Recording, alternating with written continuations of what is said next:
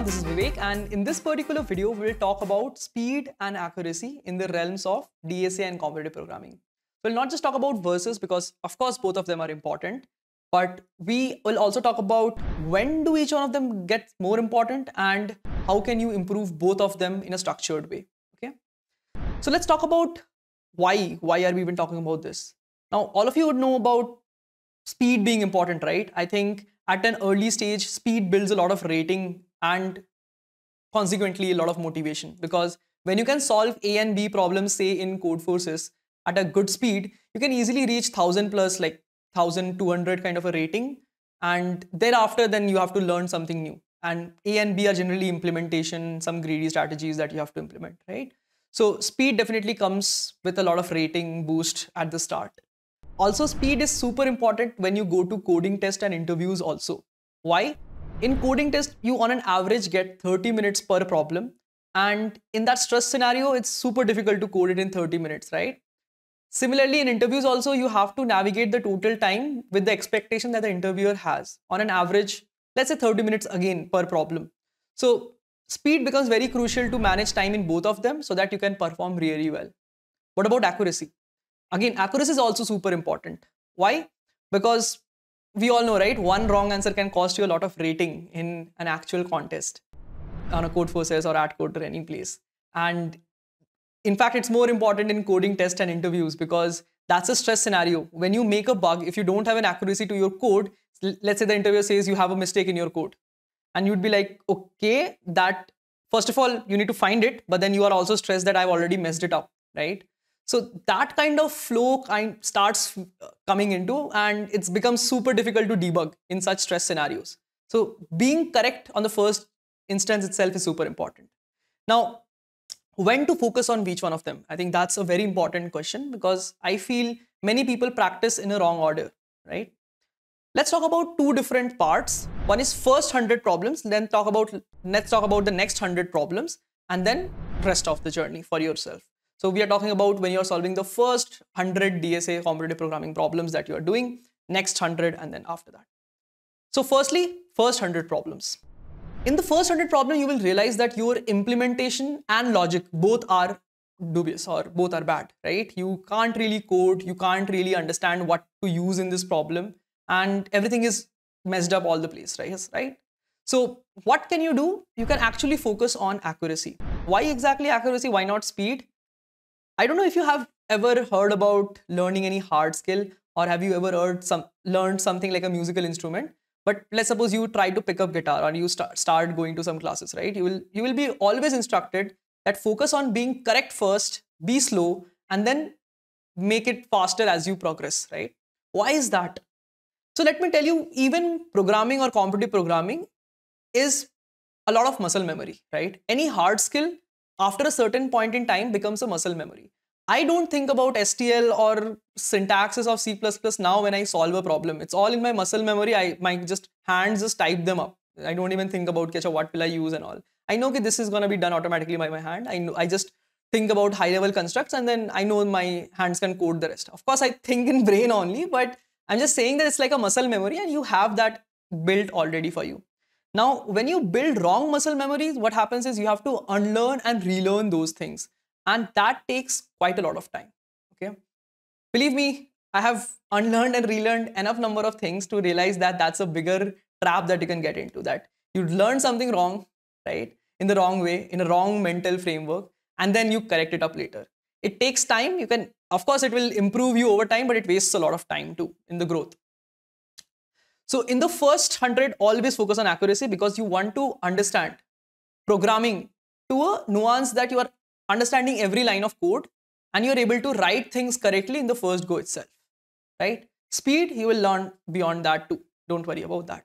In the next 100 problem, I think the next 100 should be focused a little more on implementation if you have got time, because that will build you the speed and an acumen of basic language syntaxes, because in first 100 also, you will not learn all syntactical things.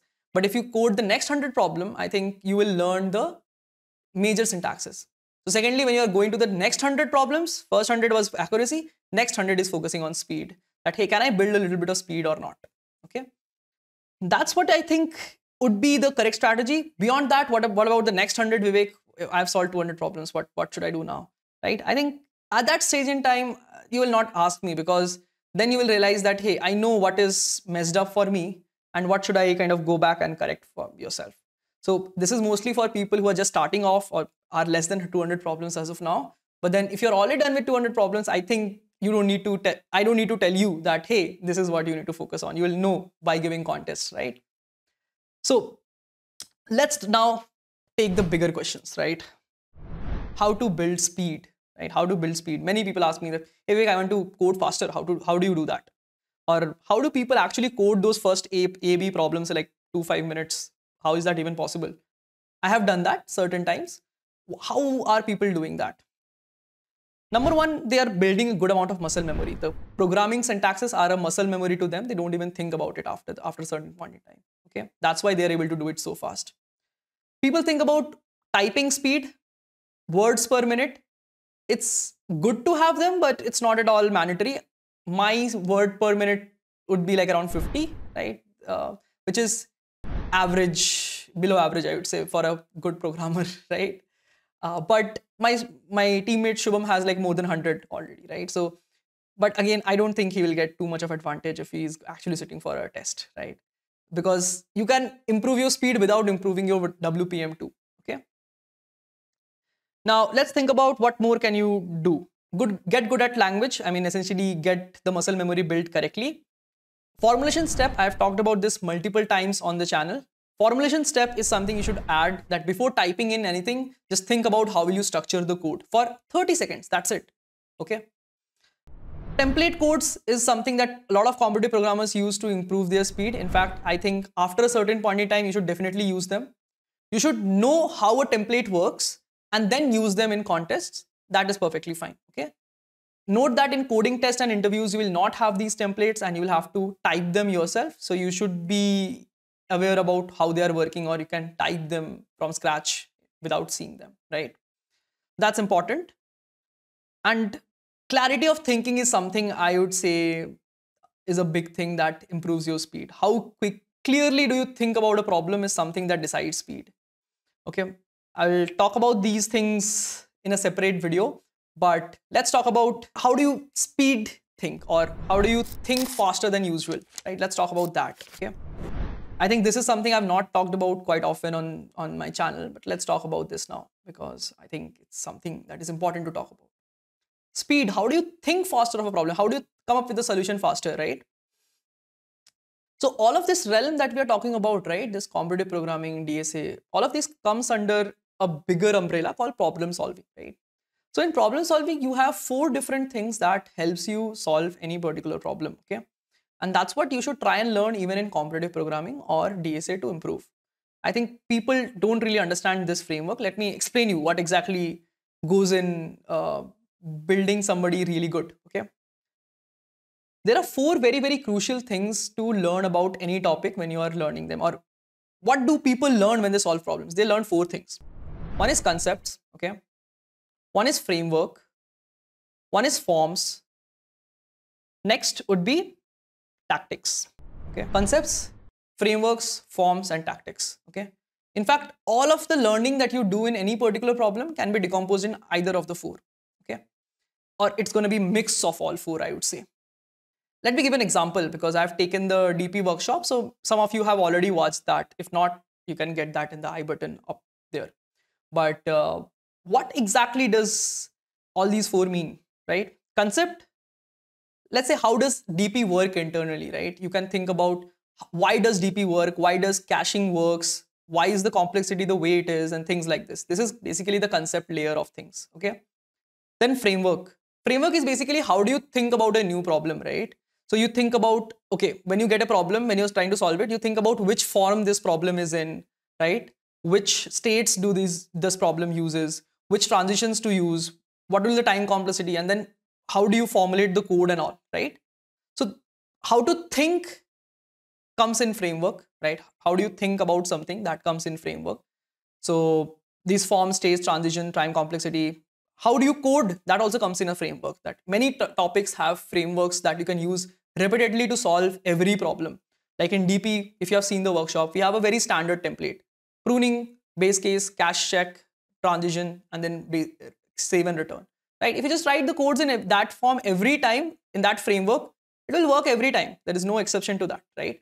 Or I would say framework would be something that works for at least 90-95% of the problems. So that's something that can be called a framework because it helps you solve those things in a mechanical manner, right? Then what is forms? So forms are basically repeated patterns that you see in every problem that you solve, right? There are certain forms that are pretty repetitive and you can classify questions in these forms. Every topic has forms, like graph has around 18-19 forms of problems. DP has like 8 major forms, right? Binary search has 2 major forms of problems. Then in that also there are subforms that you can use for these things. Two pointers has a form, right? Everything has forms that have standard patterns that you can absorb out of problems and then repeatedly use. Every problem in the same form fits the same framework. That is what you can use in these kind of things, right? For an example, like we talked about form 1, form 2, form 3, LRDP, these kind of forms, right? These are very, very standard things that you can use in DP to think about a problem. Then comes tactics that, hey, how can I do this specific thing? Like let's suppose there are values for DP as negative as well. So how do you then set the cache array without using the negative value, -1 value? Generally, we do memset -1 to save unsaved values. But what if possibility wise -1 is also possible? So what do you save in DP? Or we can think about something else too. How to add state space reduction in code in a very sly way so that you don't have to change anything in the code, right? These kind of things we have talked about in the DP workshop. These are tactics that you can pick up from problems and then use it. All of problem solving can be broken down into learning these concepts, frameworks, tactics, and the forms. If you can pick them up from any place altogether, people do problem solving. When people say they are solving problems, they are essentially gathering these things, right? That's what people do, okay? How quickly can you gather the most amount of them before you see the actual question in the test is what is all it is about. Of course, there is some amount of connecting the dots and things, but majorly you collect these things quite a lot, okay? In fact, personally being an educator, I have like worked more like on just exact these things for over years. Like when I teach, these are the things that I kind of try to extract out of any topic, right? So I'll talk about these more in future. Like I will try to decompose all of these things even more and how you can kind of learn better, because I see many students trying to go through lead code, memorizing solution, not extracting these things and then ending up not being able to solve new problems. And it's going to happen every time, even if you do it without understanding this. It's going to happen that way. But anyways, let's go to the next thing. So we talked about speed, right? We talked about how to increase speed for thinking. We talked about how to increase the speed for typing or coding, right? All these things.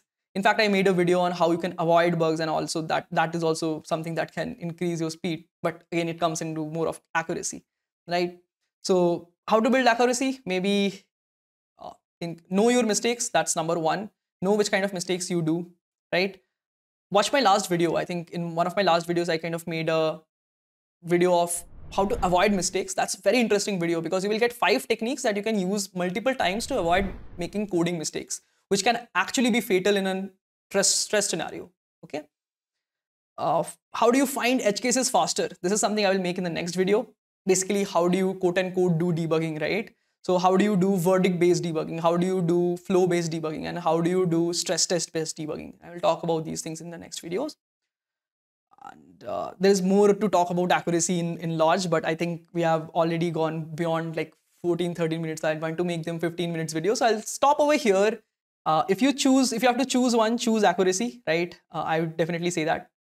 Like speed comes with experience. Speed is a function of number of problems that you have solved, number of problems you have coded.